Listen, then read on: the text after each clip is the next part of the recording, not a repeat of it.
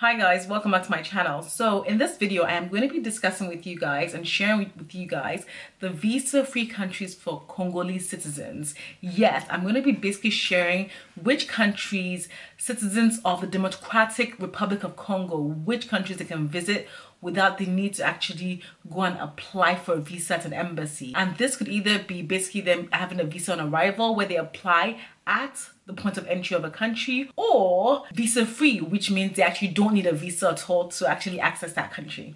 So the visa-free series on my channel is something I've done a little bit of, and essentially it's to give you guys the knowledge because it's really hard to find online this information about visa-free countries. So what I've done is I've literally called up or contacted via email a lot of the embassies here in London to ask them basically which countries can a Congolese citizen visit without the requirement for a visa, applying for a visa at an embassy. And all the information, I put it together to create this video for you guys.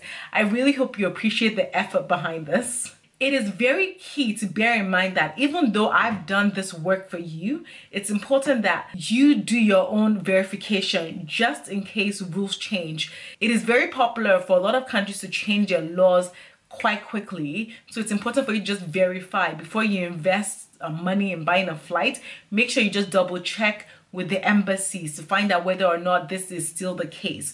And I don't know how the embassies in Congo are in terms of being responsive to you emailing or calling them. I would advise that you actually call the embassies in London because they're very, very responsive. Even if you email them, you will get the information you need.